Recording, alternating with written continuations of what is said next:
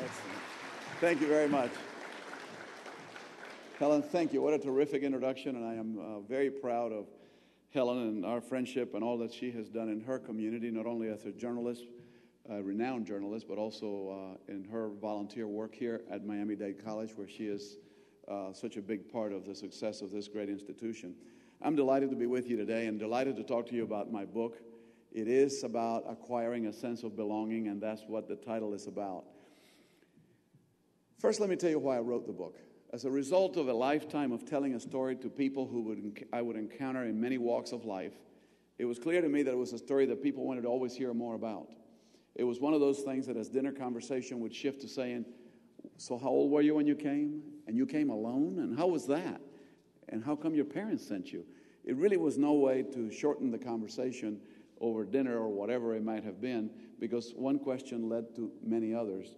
And so I thought it was a story that needed to be told, my story, but not just my story, as the story of so many other Cuban families and the trauma that we went through in the early 60s at the height of the Cold War.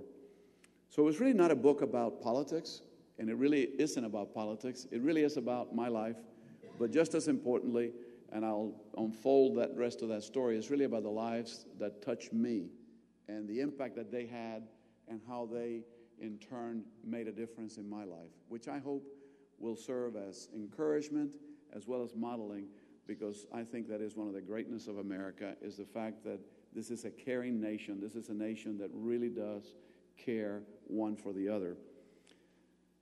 My book begins with a retrospective look between my mother and I at the airport in Havana as I am about to board the plane. My father, by the way, being the heavy, strong guy, and a big part of this book is about him, really wasn't strong enough to go to the airport. So he told me goodbye in Sabana Grande, a small city where we lived and where I had grown up. My mom, being the weaker sex, was a tough one that went to the airport to see me off. And so I can remember her standing on the terrace at Rancho Valleros Airport right there, which I'm sure many in this audience would understand and readily recall that image. And she was up there on that terrace as I was going up the steps of this airplane, and I remember the stairs were on the back of the airplane, and I remember looking back through this airplane and then up to her and seeing the desperation that I saw in her eyes. I will never forget. It was the same desperation that I had seen earlier that day as we were in that fishbowl that was at the airport where we spent in a glass room hours and hours before boarding the plane. But the book then does a flash forward, if you will, to another day when our eyes met, and it was that day that Helen talked about, which is the day in which I took my oath as a United States Senator.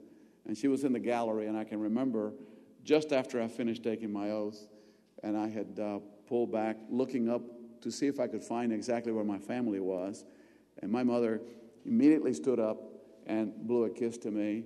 And it was a sort of a connecting back of those two moments and what a difference in a matter of 40-some years life had made.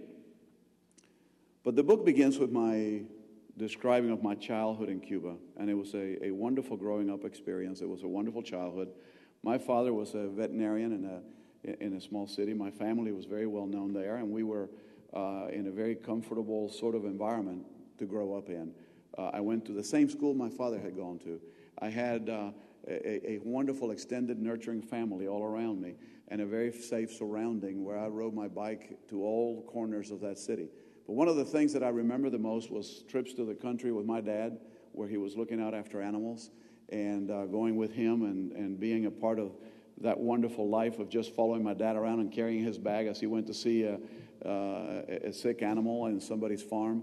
Or the most vivid memories that I have of Cuba, and the one thing I long to return to, is the beach in the summer.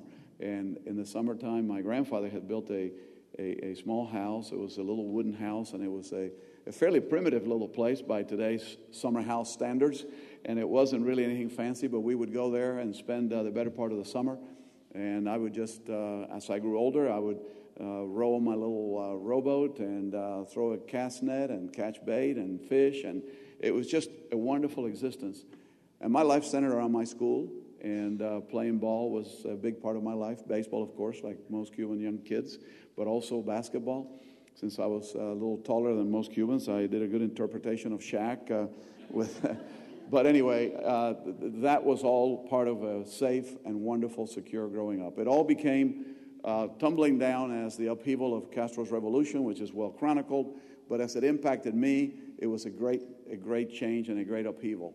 And it didn't take long after the Castro takeover until things began to change in a very dramatic way, in a way that began to frighten my parents about our future and about what the future held, about the loss of human rights, about the loss of freedom, about the persecution of religious beliefs, and about the closing of our Catholic schools where I had gone to school, and as I said earlier, where my father had also attended. And all of a sudden, life became very, very different, and my parents became very, very frightened. And it led to a moment in time when they feared for my life, where they feared that I might be one of those that was singled out because of my own willingness to just accept the new order. And that manifested itself in a basketball game, if you can imagine, of just a basketball game among kids, where one city was playing the other, and some folks had come from Santa Clara, which is a larger city, and they had come in a bus, and some of them were armed with machine guns, which was not that unusual in Cuba then, in the aftermath of the revolution. And I was wearing my scapular, a symbol of my faith, which in those days was not a popular thing to do. But I wanted to do it because I wasn't going to simply be frightened into not expressing my faith in that small way. But this became threatening, and all of a sudden my parents could hear, as they sat in the chairs watching me play basketball, that these armed people were yelling things at me and calling me names and saying, "Kill the Catholic," and things like that. Well, that basketball game became much more than a basketball game. It became a turning point and a watershed. My parents immediately they had heard already of this Peter Pan program, which wasn't called that at the time. It was just the kids were leaving and going to the U.S. and going to Miami, which to me was the U.S. That's all that there was here was Miami, and began to make plans for me to leave. And I can remember vividly sitting at the corner of their bed in their bedroom as they closed the door and told me that we had to have a very serious conversation about my future and whether or not it would not be time for me to leave and to go into this Peter Pan program where others of my friends already had gone. And so they told me they wanted me to do this, but that they wouldn't have me do it unless I was for it, unless I was willing. And so I actually made the decision for myself to acquiesce with theirs and take the step to leave the country. Arriving here in Miami, at Miami Airport, at about 6 o'clock at night, it's an image I never will forget. The sun was about to set, February the 6th of 1962. And as the sun was setting, I was all of a sudden beginning this new life. And how it immediately manifested itself most vividly to me was the fact that I was then immediately segregated from all the other arriving passengers, and we were the children traveling alone.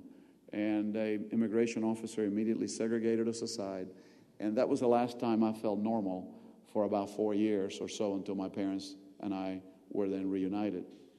And it was this feeling of now we're no longer with families, we're no longer with everybody else, but it was us kids.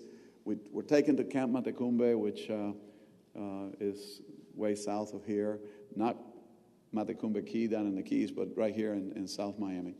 And there it began my life of adjustment and evolution. It was a difficult situation in the first months. Obviously, this was an overcrowded camp, about 450 of us kids, and I was in a camp for children between the ages of 14 and 18.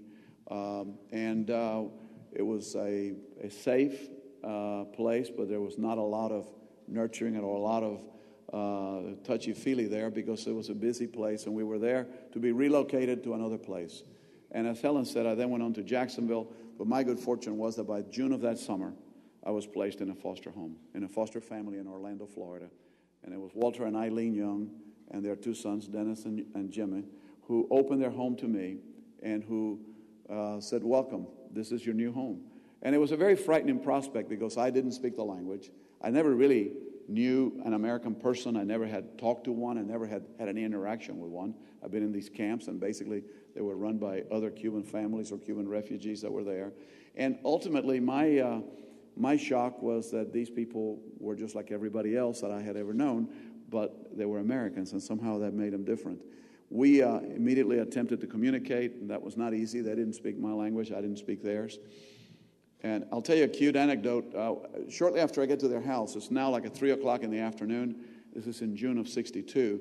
And Mrs. Young says to me, well, she's trying to communicate to me that she was going to feed me something. I hadn't eaten all day since breakfast, been traveling and all of that. And so in her wonderful way, she said, well, what does every boy like? What could I feed him that every kind of universal? So she figured, well, a peanut butter and jelly sandwich. Now, that seems rather normal. But if you're from Cuba and you've never seen peanut butter, and they show it to you, it doesn't really look like something you want to be eating.